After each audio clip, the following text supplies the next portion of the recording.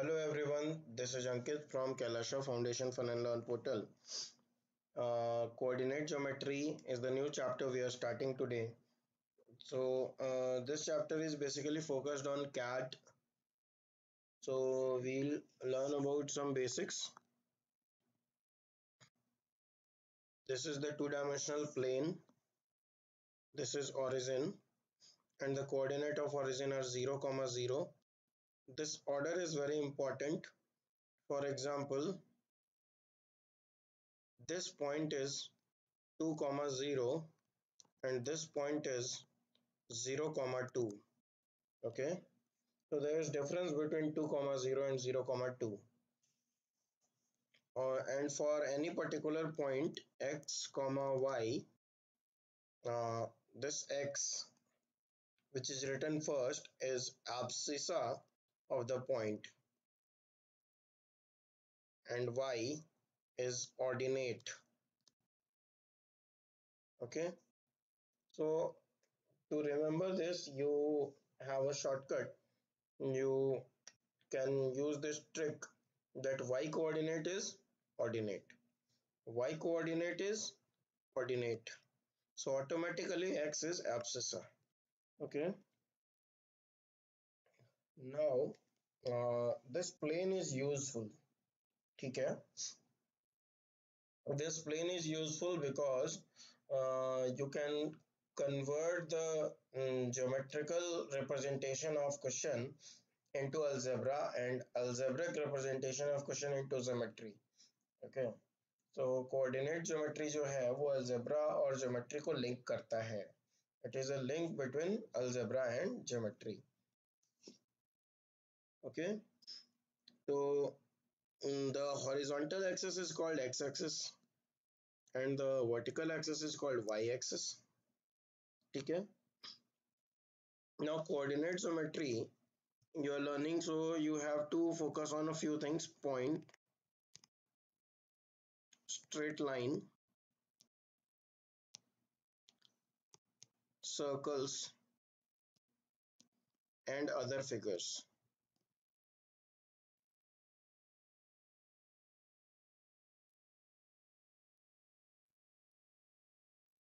This is a sequence we should go. And when we talk about these, we have to talk about distances, inclination, slope, equation, tangents, normals, etc. ठीक है, तो सबसे पहले first of all we'll see some important formula.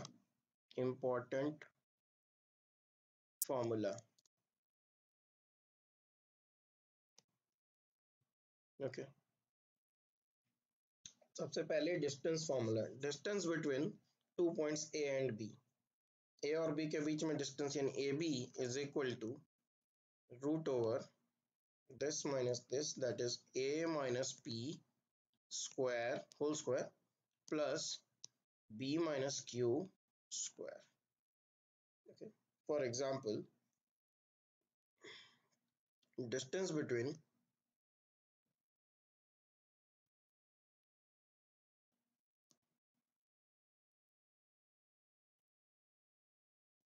four 6 and 1 2 is equal to 4 minus 1 whole square plus 6 minus 2 whole square, that is 3 का square, 3 square that is 9 plus 4 square that is 16, 5. 5 units is our distance. Okay, second formula, area of a triangle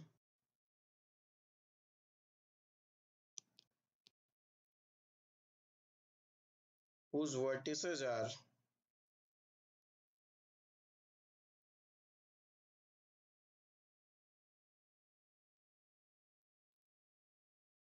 A, that is x1 comma y1, yx1 y1, any point in coordinate geometry can be presented as something comma something. Okay, that's why we are representing the points like that only. किसी भी point को something comma something के रूप में ही दिखाया जा सकता है. x3 y3.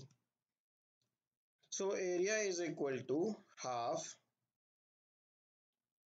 mod, इधर लिखेंगे x1, उसके बाद लिखेंगे x2, उसके बाद लिखेंगे x3. ठीक है, उसके बाद जो है हम लोग लिखेंगे y2 minus y3. Okay, plus y3 minus y1 plus y1 minus y2. Okay, x1 x2 x3 को पकड़ लिया. अब देखो, पहले 2 3, फिर 3 1, फिर 1 2. पहले 2 3, तो देखो 1 2 3, देखो पहले क्या है 1 2 3, फिर क्या है 2 3 1, 2 3 1, और फिर क्या है 3 1 2, 3 1 2, यानी ऑर्डर यही रहेगा, दिस ऑर्डर 1 2 3. ओके, ये अपना फॉर्मूला हो गया एरिया का. एरिया का फॉर्मूला हो गया. तो हम लोग एक क्वेश्चन करके देखते हैं, एक क्वेश्चन करके देखते हैं हम लोग ढंग का.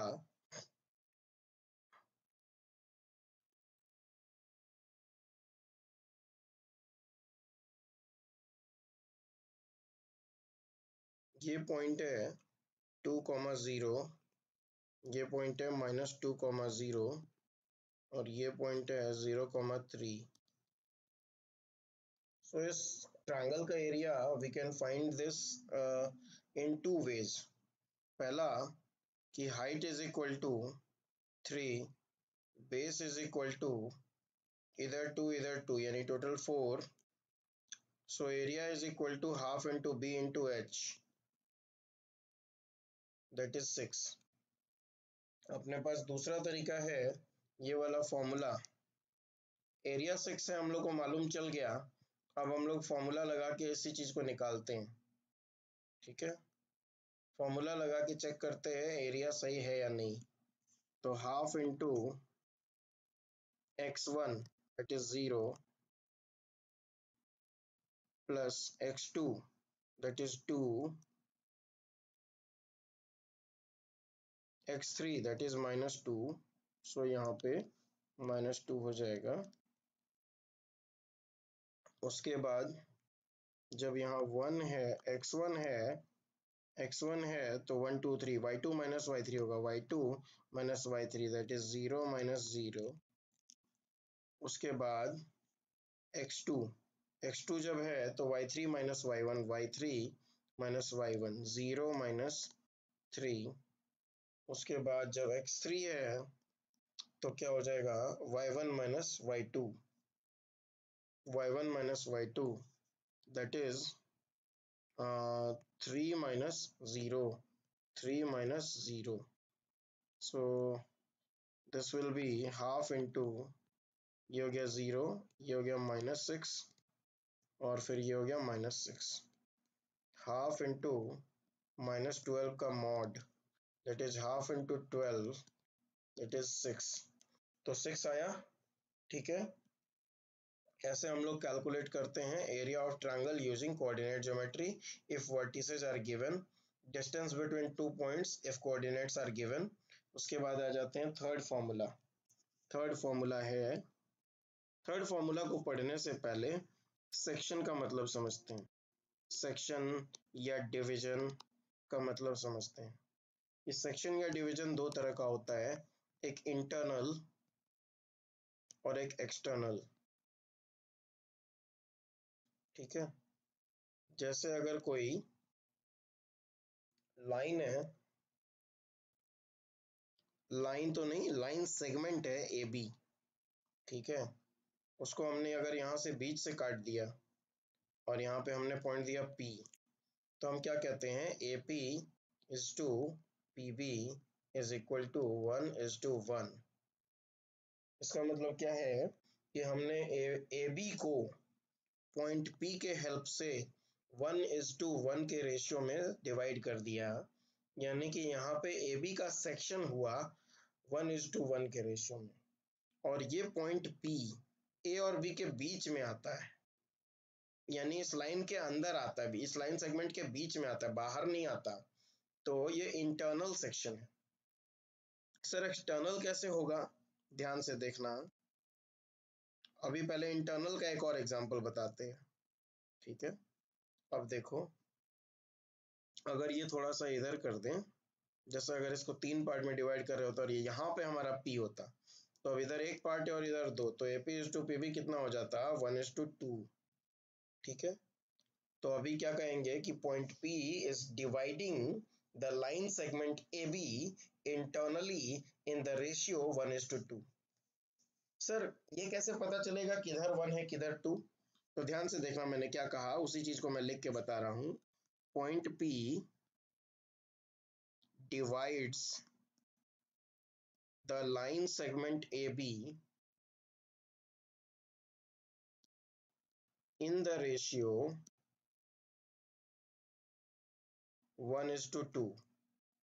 जब मैंने AB कहा तो A से P तक 1, ठीक है, और B से P तक 2, क्योंकि 1:2 में 1 पहले आ रहा है, AB में A पहले आ रहा है, इसीलिए A से P तक 1, B से P तक 2। ठीक है, क्योंकि और कोई तरीका नहीं है पहचानने का, तो हम लोग सीरियल ऑर्डर देखेंगे। ठीक है, तो AP इज टू PB यहाँ 1:2 है। अभी भी P जो है internally divides the line segment AB in, divides internally, internally क्योंकि ये बीच में है। ठीक है सर, एक्सटर्नली कैसे होगा वो भी बता दीजिए, मैं बता रहा हूँ, एक मिनट।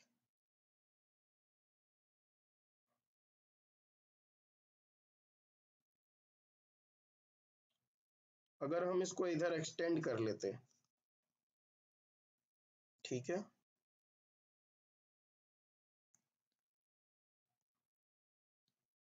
अगर हम इसको इधर एक्सटेंड कर लेते, यहाँ P होता और ये 1 और ये 2, ये 2 नहीं, ये पूरा पूरा BP, इसका लेंथ अगर 2, तो AP इज टू PB क्या आ रहा है, 1:2, या फिर जो भी आ रहा है, 2 ही क्यों, 3 आ रहा हो तो 3। तो यहाँ पे क्या हो गया, अब वहां पे क्या देखने को साफ साफ मिल रहा है कि P जो है वो AB के बीच में नहीं है, P कहाँ है, बाहर, बाहर है। ठीक है, P बाहर है। अगर ये बाहर है तो यहाँ पे इंटरनली की जगह क्या हो जाएगा, एक्सटर्नली, एक्सटर्नली, और यहाँ रेशियो कितना है, 1:3। Okay, AP is to PB, AB नहीं, AP is to BP। AP और BP का ही रेशियो तब भी निकल रहा था, AP और BP का ही रेशियो अब भी निकल रहा है, बस पॉइंट P पहले बीच में था, अब पॉइंट P बाहर है, उसी लाइन पे, एक्सटेंडेड लाइन पे। ये नहीं कि P कहीं यहाँ चला जाएगा, P रहेगा इसी लाइन पे लेकिन बाहर। ठीक है, तो ये हुआ सेक्शन। ठीक है, अब उस सेक्शन में फॉर्मूला चाहिए अपने को, कि हमको अगर रेशियो दिया रहे, अगर हमको दिया रहे कि इस रेशियो में डिवाइड करना है, ठीक है, और हमको ए का बी का कोऑर्डिनेट दिया रहे, तो हम लोग जो पॉइंट है हमारा डिवाइड करने के बाद जो आता है, उसका हम लोग कोऑर्डिनेट कैसे निकालेंगे। तो अगर मान लो कि ए है हमारा x1 y1 और बी है हमारा x2 y2, और हमको m:n के रेशियो में डिवाइड करना है। ठीक है, ए है हमारा x1 y1, बी है x2 y2, m:n के रेशियो में डिवाइड करना है, और जो पॉइंट P आना है, P का कोऑर्डिनेट क्या आएगा, x, y। तो इंटरनल का फॉर्मूला होगा x is equal to mx2 plus nx1 by m plus n। ठीक है। एक्सटर्नल का होगा x is equal to M x to minus N x one by M plus N, sorry M minus N. y is equal to M Y two plus N Y one by M plus N. Same सब कुछ, बस x की जगह y आ गया, और यहाँ पे y is equal to external में M Y to minus N Y one by M minus N. ठीक है, ये आपका इंटरनल और एक्सटर्नल सेक्शन का फॉर्मूला हो गया। हम लोग एग्जांपल अभी करेंगे तो हम लोग को समझ में आएगा कि इस क्वेश्चन को कैसे बनाया जाता है। ठीक है, इससे रिलेटेड क्वेश्चंस कैसे होते हैं अभी हम लोग ढेर सारे एग्जांपल करेंगे। उसके बाद आता है आपका क्वेश्चन नंबर फॉर्मूला नंबर 4। ठीक है, फॉर्मूला नंबर 4 क्या है? Mid point formula. Mid point formula,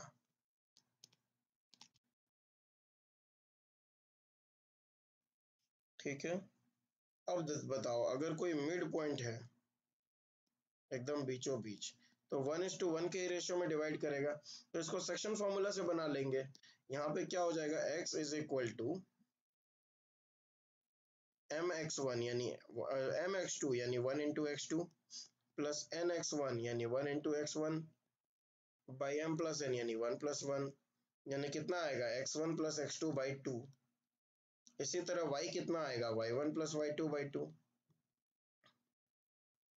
ठीक है, तो ये जो फॉर्मूला है, ये जो मिड पॉइंट जो है उसको फॉर्मूला ये लंबे वाले से नहीं निकालना पड़ता है, इसका शॉर्ट फॉर्मूला दिखता है ना, बिल्कुल इजी सा फॉर्मूला दिखता है कि भैया अगर अपने को 2 3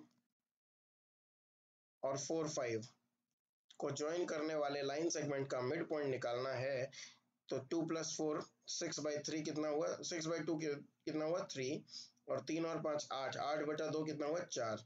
3, 4 इसका मिड पॉइंट हो गया, सिंपल। ठीक है, उसके अलावा formula number 5, centroid of a triangle. जैसे मिड पॉइंट एक लाइन का होता है, सेंट्रॉइड एक ट्रायंगल का होता है। Centroid of a triangle, 3 point अगर दिए, 3 कोऑर्डिनेट दिए हुए हैं, उसके 3 कोऑर्डिनेट दिए हुए हैं, x1 y1 x2 y2 and x3 y3। अगर ये 3 कोऑर्डिनेट दिए हुए हैं तो सेंट्रॉइड जो g होता है, ये कितना आ जाता है आपका? Sorry, x1 + x2 + x3/3 comma y1 + y2 + y3/3। ठीक है, ये आपका जी आ जाता है, सेंट्रॉइड। ओके, जी सेंट्रॉइड होता है किसी ट्रायंगल का सेंट्रॉइड। बड़ा सिंपल है, उसके तीनों एक्स कोऑर्डिनेट को जोड़ के 3 से भाग दे दो यानी एवरेज, और तीनों वाई कोऑर्डिनेट को जोड़ के 3 से भाग दे दो यानी एवरेज। तो एक्स कोऑर्डिनेट का एवरेज कॉमा वाई कोऑर्डिनेट का एवरेज। ठीक है, छठा फॉर्मूला है स्लोप। स्लोप के बारे में हम लोग जानेंगे चैप्टर पढ़ते पढ़ते। स्लोप अभी आप जान लीजिए कि इसको m से डिनोट किया जाता है, और एक बहुत इंपॉर्टेंट चीज होती है जिसको हम लोग पढ़ेंगे चैप्टर पढ़ने के साथ। ठीक है, तो अगर कोई लाइन है, उसके 2 पॉइंट्स आपको पता है, सारे पॉइंट्स नहीं पता, कोई भी 2 पॉइंट्स आपको उस लाइन के पता है। ठीक है, जैसे 6, 8, ठीक है, और 3, -1, तो इस लाइन का स्लोप क्या हो जाएगा? y2 - y1 यानी 8 -1 बाई x2 - x1, 6 - 3। 8 + 1 कितना हो गया? 9/3, दैट इज 3। ठीक है, तो स्लोप का फॉर्मूला है कि अगर उस लाइन पे 2 पॉइंट्स आपको पता हैं, 2 पॉइंट्स अगर आपको पता है, पहला है x1 y1 और दूसरा है x2 y2, तो लाइन का स्लोप हो जाएगा y2 - y1 by x2 - x1। ठीक है, y2 - y1 by x2 - x1। उसके बाद लास्ट बात, अभी जो बेसिक चैप्टर हम लोग पढ़ रहे हैं उसके हिसाब से एग्जाम्पल्स करने से पहले हम लोग को लास्ट ये फॉर्मूला देखना है। If the slopes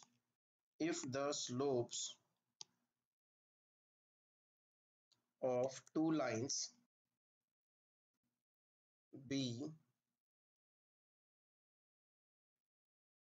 M1 and M2, then lines will be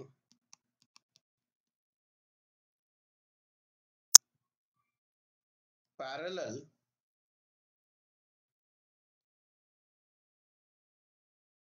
if M1 बराबर M2। अगर दो लाइन का स्लोप बराबर है तो वो पैरेलल होंगी, और अगर पैरेलल है तो स्लोप बराबर होगा, यानी कि वाइस वर्सा। ठीक है, यानी दो लाइन को पैरेलल साबित करने के लिए उनका स्लोप बराबर होना काफी है। ठीक है, दूसरा, perpendicular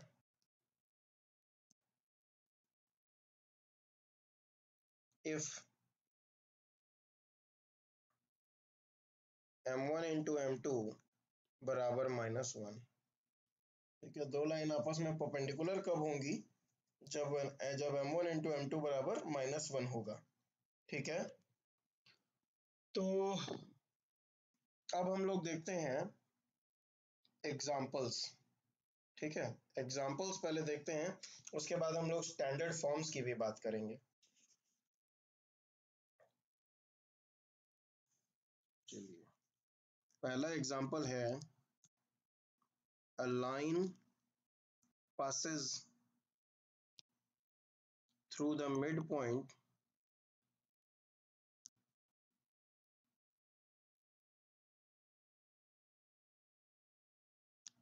a line passes through the midpoint of the line joining the points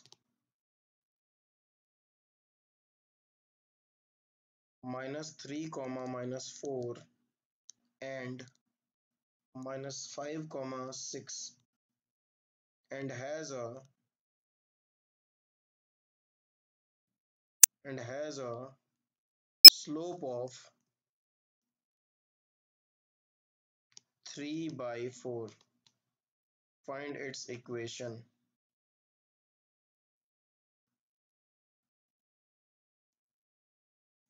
ठीक है, एक लाइन जो है वो इसको और इसको ज्वाइन करने वाले लाइन सेगमेंट के मिड पॉइंट से गुजरती है। मिड मतलब वो ये लाइन नहीं है, इस लाइन सेगमेंट के मिड पॉइंट से वो लाइन गुजरती है।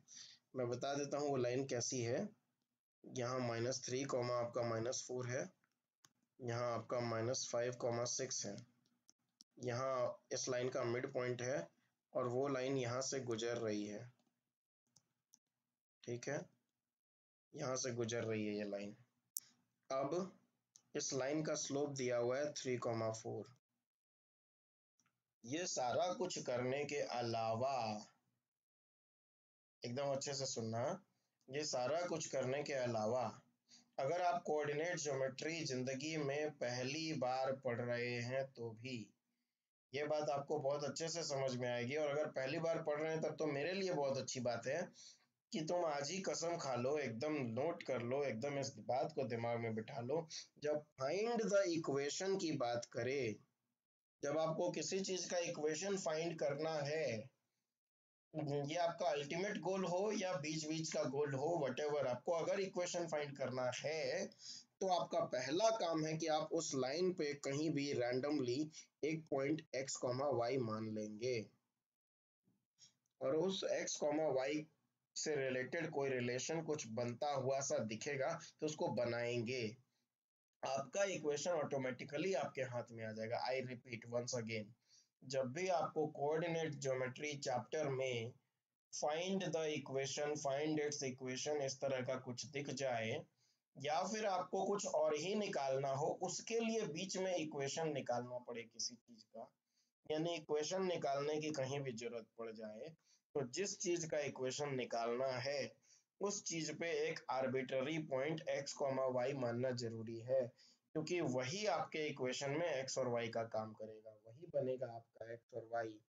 तो आपको x और y को वहां सबसे पहले इंट्रोड्यूस करना जरूरी है। आपको उस लाइन का इक्वेशन निकालना है तो उस लाइन पे कहीं पे भी एक रैंडम पॉइंट x, y लेना है आपको। आपको क्लियर बात है एकदम, दिमाग में बिठा लीजिए। अब इस लाइन के बारे में आप क्या जानते हैं?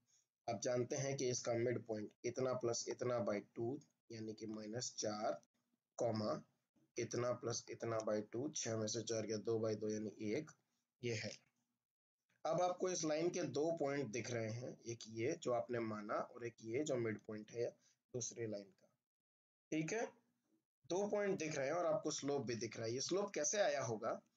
y-1 बाई, सर वो तो किसी और पॉइंट से भी आ सकता है। हाँ, तो इससे भी तो आ सकता है, किसी भी दो पॉइंट से स्लोप आएगा और हर बार वही आएगा, क्योंकि एक लाइन का स्लोप यूनिक होता है। y-1 by x -4, y2 minus y1 by x2 minus x1। Sir y1 y2 x1 x2 कैसे पहचानेंगे? किसी को भी x1 y1 मान लो, दूसरा वाला x2 y2 हो जाएगा, ठीक है। अगर हमने इसको x2 y2 माना तो ये x1 y1 हो जाएगा, अदरवाइज वाइस वर्सा। फर्क क्या पड़ेगा? कुछ नहीं। इज इक्वल टू स्लोप कितना है? 3/4। अब आपका ऑटोमेटिकली x और y में एक इक्वेशन बन गया, आपको इसको सिर्फ सिंप्लीफाई करना है, सिर्फ सिंप्लीफाई करना है, इक्वेशन आपका खुद बन गया। ये क्या आया? 4y-4 is equal to 3x plus 3 × 12, 3x minus 4y plus 16 बराबर 0, हमारा फाइनल रिजल्ट हो गया, ठीक है। अब हम लोग देखते हैं example 2।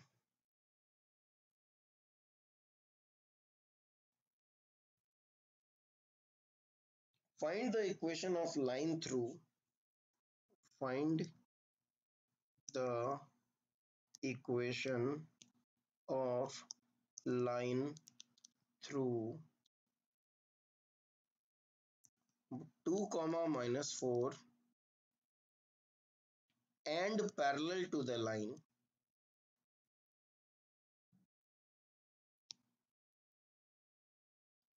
joining the points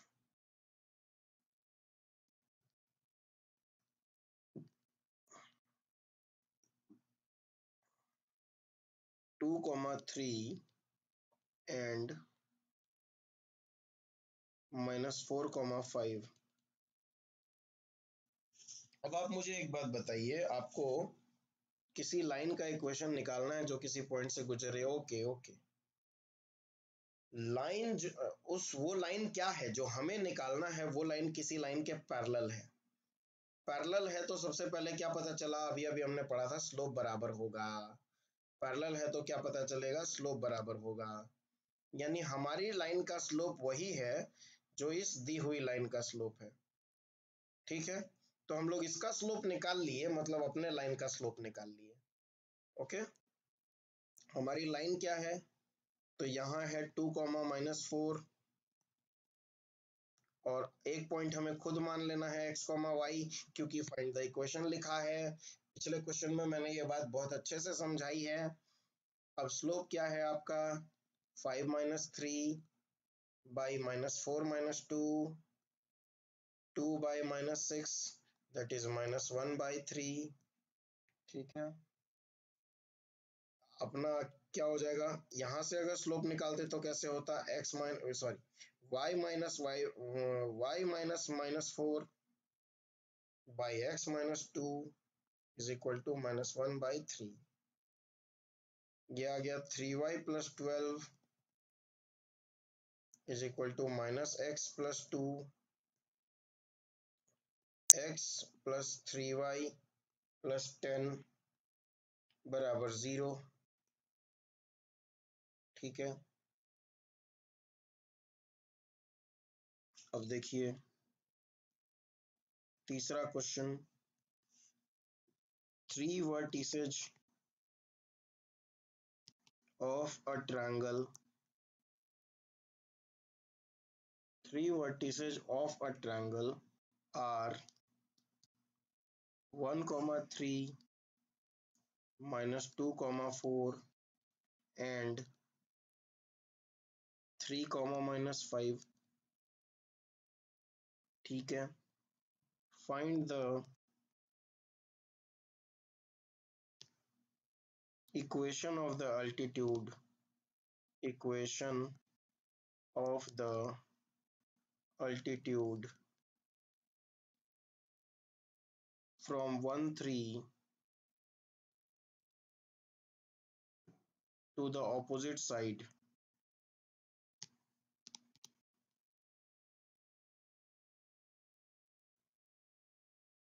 Three vertices of a triangle are this. Find the equation of altitude from 1 3 this vertex. इन तीनों में से एक वर्टेक्स दिया हुआ है, उस एक वर्टेक्स से जब आप दूसरे साइड पे अल्टीट्यूड डालेंगे तो उसका इक्वेशन आपको निकालना है। ठीक, निकाल लेते हैं इक्वेशन। देखिए, ये है आपका -2, 4, ये है आपका 3, -5, ये है आपका 1, 3। 1, 3 से आप इस पे ऑल्टीट्यूड डालेंगे, यानी ये जो लाइन बन रही है,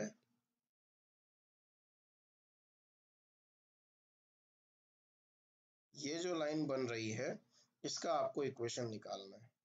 ये लाइन किसके परपेंडिकुलर है? इसके। ठीक है, तो इसका स्लोप अगर हम m2 पकड़ते हैं या फिर m1 पकड़ते हैं, m1 इसका स्लोप कितना हो जाएगा? -5 -4 m2 minus y2 minus y1 by x2 minus x1। ये हो गया अपना -9/5। तो m1 इंटू m2 क्या होता है? -1 परपेंडिकुलर के लिए। अपने लाइन का स्लोप क्या है? m2। इस लाइन का स्लोप क्या था? m1। हमें m2 निकालना है। m2 बराबर क्या हो जाएगा? -1/m, यानी कि 5/9। अगर ये -9/5 था तो ये कितना हो जाएगा? 5/9। हमको स्लोप मिल गया 5/9। और हमने क्या गलती की है या क्या मिस किया है या अभी तक क्या नहीं किया जो मैंने कसम खिलाई थी आपको, जो करना ही है। फाइंड द इक्वेशन लिखा है ना, तो इस पे कहीं भी एक पॉइंट x, y मानना ही है। ठीक है, तो y-3/x-1 is equal to 5/9। 9y-27 is equal to 9y-27 is equal to 5x minus 5। 5x minus 9y plus 22 बराबर 0। ठीक है, ये अपना इक्वेशन हो गया। अब आ जाते हैं क्वेश्चन नंबर 4 पे। ठीक है, क्वेश्चन नंबर 4 में लिख देता हूं, find the equation of the perpendicular bisector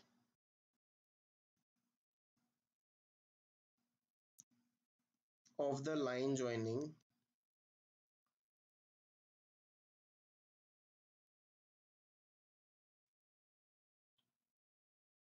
5 6 and 2, -2। ठीक है, परपेंडिकुलर बाइसेक्टर की क्या खास बात होती है? एक तो ये मिड पॉइंट से गुजर रहा होता है, दूसरा परपेंडिकुलर होता है। ठीक है, ये 5 6 है और ये 2, -2 है। तो इसका स्लोप क्या हो जाएगा? m1 6 -2 by 5 -2 8/3। तो ऑटोमेटिकली इसका स्लोप क्या हो जाएगा? -3/8। इस पे एक पॉइंट हमने क्या मानना है? x, y। दूसरा पॉइंट तो दिया नहीं है, लेकिन ये तो पता है ना कि मिड पॉइंट है। तो 5 और 2 7/2, ये पॉइंट हो गया 7/2, 6 - 2 यानी कि 4/2 यानी कि 2। ठीक है,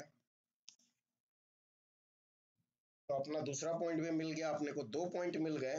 तो क्या है भैया scene? y-2 by x-7/2 is equal to -3/8। Okay, इसको ऊपर बुला लेते हैं, तो ये हो जाएगा 2y-2 by 2x-7 is equal to -3/8। 8 दूनी 16y-32 बराबर -6x plus 21। 6x plus 16y -53 बराबर 0। ठीक है, 6x प्लस 16y माइनस 53 बराबर 0, ये अपना इक्वेशन आ गया। अब हम लोग चलते हैं क्वेश्चन नंबर 5 पे। Find the equation of line which joins. Find the equation of line which joins -1, 3 and 4, -2।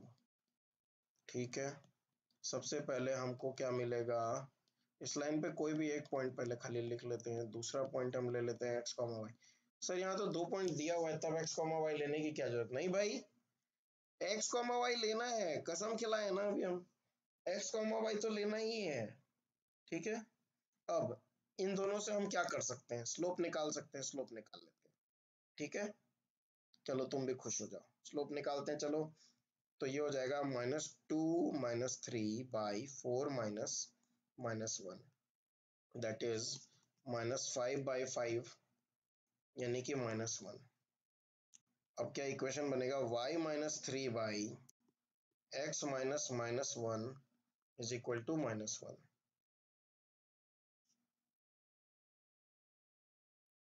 y-3/x+1 is equal to -1।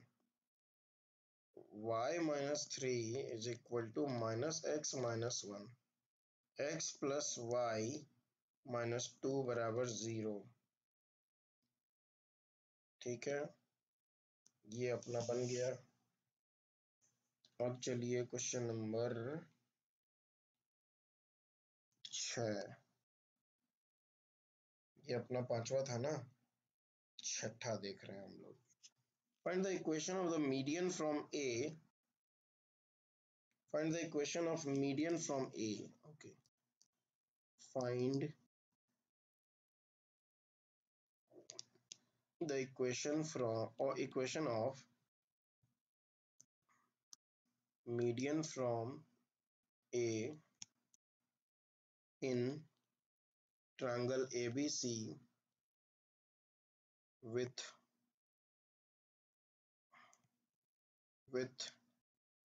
vertices A 5 6, B -11, 2, C 6, -11। ठीक है, मीडियन ए आपको पता है कितना है, 5, 6। ठीक है, बी सी, उसके बीचों बीच है डी। बी कितना है भैया, -11, 2। सी कितना है, 6, -11। आपको डी मिड पॉइंट है तो पता चल जाएगा, मिड पॉइंट फॉर्मूला से -5/2, -9/2। कैसे, इतना प्लस इतना बाई 2 और इतना प्लस इतना बाई 2। ठीक है, आपको 2 पॉइंट मिल गया, लेकिन आपको यहाँ x, y तो लेना ही है। फिर आपको y-6/x-5 ये तो लिखना ही है, इज इक्वल टू। अब इस लाइन का स्लोप निकालने के लिए आपके पास ऑलरेडी 2 पॉइंट हैं, 6 minus minus plus 9/2 by 5 minus minus plus 5/2। ठीक है, अब हम लोग का इक्वेशन मिल गया। अब इस रफ वर्क को मिटा दीजिए। ठीक है, चलिए, y-6/x-5 इज इक्वल टू 21/15, यानी कि ये हो जाएगा 7/5। 5y-30 is equal to 7x-35। 7x -5y-5 बराबर 0 अपना इक्वेशन आया। ठीक है, अब अपना है question number 7।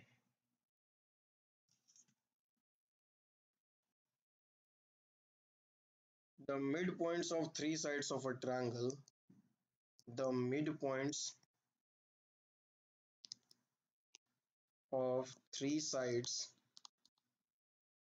of a triangle are 5 comma minus 3 minus 5 comma 3 6 comma 6. Find the equation of the sides of the triangle. Find the equations of the sides of the triangle. तो देखो ये क्वेश्चन बहुत ही शानदार है, बहुत ही बढ़िया है ये क्वेश्चन। ये तुमने जो ट्रायंगल्स चैप्टर पढ़ा है क्लास 8, 9 और 10 में, उसकी तुमको कितनी अच्छी नॉलेज है उस पर डिपेंड करेगा कि तुमको ये बात पता है या नहीं कि दिस लाइन, ये जो आपका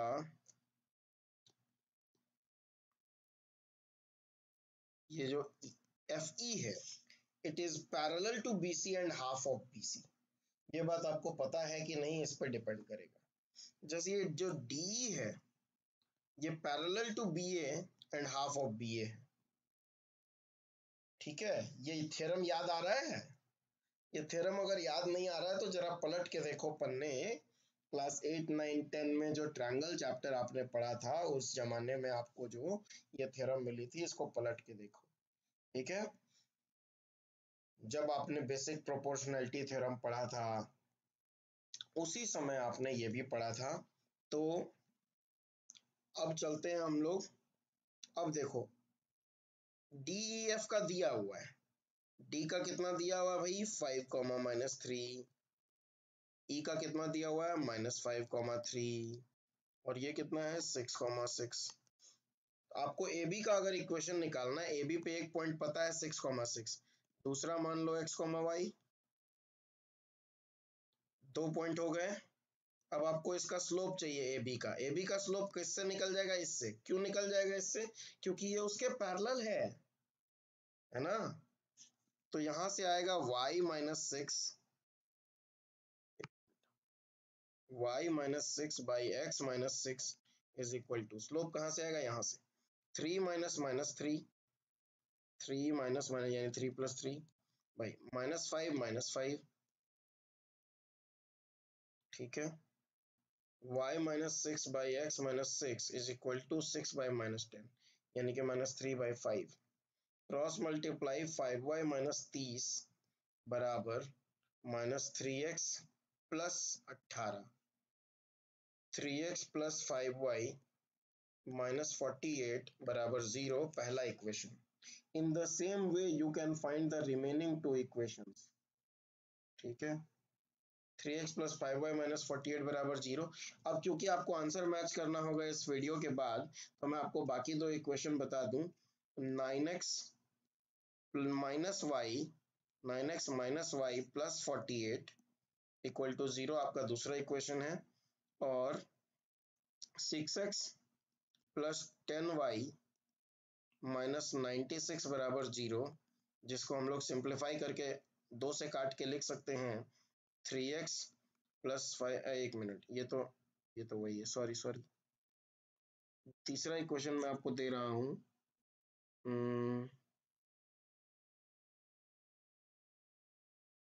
तीसरा इक्वेशन आपका है 3x - 11y - 48 बराबर 0। ये आपके 3 इक्वेशंस हो गए। तो पहला निकालना हमने सिखा दिया है, उसी की तरह आपको बाकी के दो निकालने, आंसर मैच करने के लिए ये है। ठीक है, अब चलते हैं हम लोग आगे।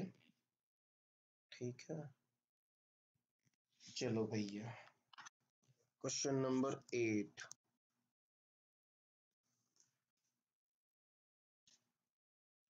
Find the equation of the line passing through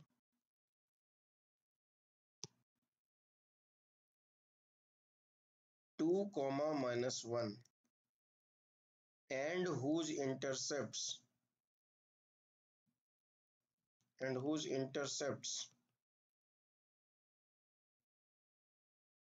on the axis are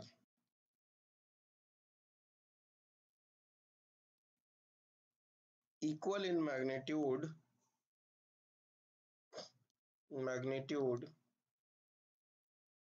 but opposite in sign.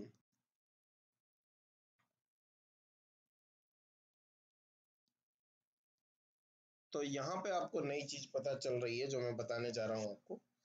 Intercepts on the axes, intercepts on the axes की बात कर लेते हैं हम लोग, ठीक है। इंटरसेप्ट्स ऑन द एक्सेस की बात कर लेते हैं। तो देखिए, जैसे कोई लाइन अगर यहां से गुजर रही है तो this length is called Y intercept, this length is called x intercept. लेकिन सिर्फ लेंथ नहीं, साइन के साथ बोला जाता है उसको, यानी इधर है तो माइनस लगेगा उसमें, है ना, एक्स इंटरसेप्ट ये। और अगर कोई लाइन ऐसे गुजर रही है और उसका ये इंटरसेप्ट यहाँ ए है और यहाँ बी है, यानी ये लंबाई ए है और ये लंबाई बी है, तो इसका डायरेक्ट इक्वेशन होता है x by A plus Y by B बराबर 1, ठीक है। अगर एक्स इंटरसेप्ट ए है और वाई इंटरसेप्ट बी है तो डायरेक्ट इक्वेशन होता है x by A plus Y by B बराबर 1, ठीक है। कितनी अच्छी बात है। तो अब देखिए, intercepts on the axis intercepts on the axis are equal in magnitude but opposite in sign। इसका क्या मतलब है, equal in magnitude but opposite in sign, यानी a is equal to minus B या फिर b इक्वल टू माइनस ए लिख सकते हैं, b is equal to minus ए, ठीक है। यानी हमारा इक्वेशन क्या हो जाएगा, x by A plus Y by minus ए बराबर 1, ठीक है। अब पासिंग थ्रू, पासिंग थ्रू का मतलब क्या है। पासिंग थ्रू का सार वही समझ सकता है जिसने इक्वेशन वर्ड का मीनिंग जाना है। आप इक्वेशन वर्ड का मीनिंग जाने बिना इक्वेशन चैप्टर नहीं बना सकते। इक्वेशन वर्ड का मतलब है कि जो सॉल्यूशन आए उस सॉल्यूशन को जब पुट किया जाए तो वो सेटिस्फाई करे। और जब पूरे लाइन का इक्वेशन होता है तो लाइन का हर पॉइंट उस इक्वेशन को सेटिस्फाई करता है। मेरा इक्वेशन क्या है, ये, जिसमें हमने एक कंडीशन लगा दी तो अब वो इक्वेशन क्या बन गया, ये। उस इक्वेशन में ये वाला पॉइंट सेटिस्फाई करना चाहिए। क्यों करना चाहिए, क्योंकि वो उस लाइन उससे पास कर रही है। तो 2 कॉमा माइनस 1 यहाँ पुट करने से सेटिस्फाई करना चाहिए। 2 by A plus minus 1 by minus ए बराबर 1 आना चाहिए। 2 बाई ए प्लस 1 बाई ए कितना हो गया, 3 बाई ए बराबर 1। तो ए बराबर कितना आ गया, 3। अब हम लोग यहाँ इसको पुट कर देंगे, x by 3 plus Y by minus 3 बराबर 1, ठीक है। X by 3 plus Y by minus 3 बराबर 1, x by 3 minus Y by 3, Y minus ऊपर आ जाएगा, ठीक है। एक्स माइनस वाई बाई 3 बराबर 1, एक्स माइनस वाई बराबर 3, एक्स माइनस वाई माइनस 3 बराबर 0,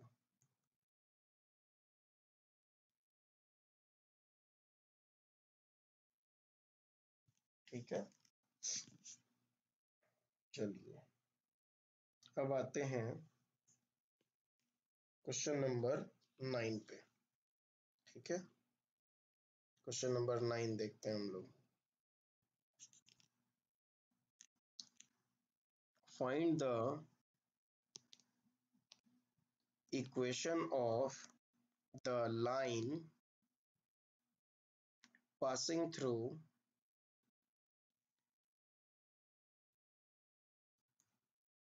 the point of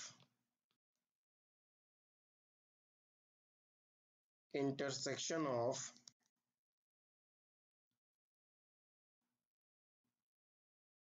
4x minus y minus 3 बराबर 0 and x plus y minus 2 बराबर 0 एंड परपेंडिकुलर टू, इन दोनों के इंटरसेक्शन से पास करती है, and perpendicular to 2x minus 5y plus 3 बराबर 0। Okay, 2x minus 5y plus 3 बराबर 0। तो परपेंडिकुलर आपको देखने को मिला तो आपको समझ में आ गया कि बात यहाँ स्लोप की है, but you are helpless now. क्यों हेल्पलेस हैं आप? क्योंकि y1 y2 x1 x2 तो पता ही नहीं है आपको, तो आप स्लोप निकालेंगे कैसे? तो अब मैं आपको तरीका बता रहा हूं डायरेक्ट इक्वेशन से स्लोप निकालने का। कोई भी इक्वेशन दिया रहे, जैसे यही दिया हुआ है, you have to convert it like, इसमें जो कुछ भी दिया हुआ है उसमें से सिर्फ y वाला पार्ट बचाओ, बाकी सब को उधर भेज दो। तो 2x प्लस से उधर जाएगा तो क्या हो जाएगा? -2x। 3 उधर जाएगा तो क्या हो जाएगा? -3। अब यहाँ से माइनस कॉमन लेंगे तो ये कट जाएगा, ये प्लस हो जाएगा, ये प्लस हो जाएगा। अब 5 को उधर भाग दे दो, y is equal to 2/5x plus 3/5। The formula is y is equal to mx plus c। तो m माने स्लोप, इस लाइन का स्लोप क्या है? 2/5। m बराबर सीधा हो गया 2/5। ठीक है, तो अपने लाइन का स्लोप क्या हो जाएगा? परपेंडिकुलर है ना, तो अपने लाइन का स्लोप क्या हो जाएगा? इसको हम लोग अगर मान लें m1, तो अपना लाइन m2 है, तो इसका स्लोप क्या हो जाएगा? -5/2। तभी ना गुना करने से -1 आएगा। इस लाइन का स्लोप अगर 2/5 है तो अपने लाइन का स्लोप -5/2। अब क्या कह रहा है कि वो इन दोनों के इंटरसेक्शन से पास करती है। अब इंटरसेक्शन का मतलब बताओ। चैप्टर था आपका साइमल्टेनियस लीनियर इक्वेशंस, और क्लास थी 9 और 10। 9 और 10 में आपने साइमल्टेनियस लीनियर इक्वेशन पढ़ा, उसको सॉल्व करने के 4 मेथड पढ़े: क्रॉस मल्टीप्लिकेशन, एलिमिनेशन, सब्स्टिट्यूशन, और कौन सा पढ़ा? ग्राफिकल। यानी कि किसी इक्वेशन का सॉल्यूशन जब आप निकालते थे तो दोनों लाइन को ड्रॉ कर देते थे, जहां काटता था वही सॉल्यूशन है। यानी intersection is the solution, intersection is the solution of equation, intersection of two lines is solution of the equation. यानी आपको इंटरसेक्शन पॉइंट का मतलब क्या निकालना है? सॉल्यूशन निकालना है। तो आपको अपने जिस लाइन को निकालना है उसका स्लोप मिल चुका है। अब एक पॉइंट निकालने की तरफ हम लोग जा रहे हैं। 4x माइनस वाई माइनस 3 बराबर 0, x प्लस वाई माइनस 2 बराबर 0, ये कट जाएगा जोड़ने से। 5x माइनस 5 बराबर 0, x बराबर 1, x को 1 पुट कर दिया जब हमने, तो y भी आ गया 1। ठीक है, तो हमारा एक पॉइंट हो गया 1,1, यानी ये हमारी लाइन है जिसपे एक पॉइंट, एक मिनट तो टेढ़ा बन गया। ठीक है, ये हमारी लाइन है जिसपे एक पॉइंट है 1,1। दूसरा पॉइंट हमने माना x, y, क्योंकि मानना ही है। 2 पॉइंट मिल गया और उसका स्लोप है -5/2। ठीक है, तो क्या इक्वेशन बनेगा? y minus 1 by x minus 1 बराबर -5/2। 2y माइनस 2 बराबर -5x प्लस 5। ठीक है, 5x प्लस 2y माइनस 7 बराबर 0। ठीक है, ये अपना इक्वेशन आ गया। तो ये आपका कोऑर्डिनेट ज्योमेट्री का लेक्चर था। ठीक है, कोऑर्डिनेट ज्योमेट्री के लिए और कुछ क्वेश्चंस के टाइप्स डिस्कस करते हुए हम लोग आपको एक लेक्चर और प्रोवाइड करेंगे। ठीक है, कोऑर्डिनेट ज्योमेट्री के, क्योंकि हमने ग्राफ्स ऑफ फंक्शंस का एक लेक्चर आपको दे दिया है, एक लेक्चर हमने कोऑर्डिनेट ज्योमेट्री का दे दिया है आज। अब हम आपको एक लेक्चर और प्रोवाइड करेंगे जिसमें हम आपके 15-16 क्वेश्चन और सॉल्व करेंगे। ठीक है, तो ये आपका ये दोनों चैप्टर कंबाइन होके कंप्लीट हो जाएगा। ठीक, उसके बाद हम लोग को ट्रिगोनोमेट्री पढ़ना है। तो अगर आपको कोई डाउट रह जाए, किसी तरह के क्वेश्चंस हो, तो आपको 8294600829 पे व्हाट्सएप कर देना है, कॉल नहीं करना है, याद रखिए। लाइक शेयर सब्सक्राइब भूलना मत। Happy learning, bye bye.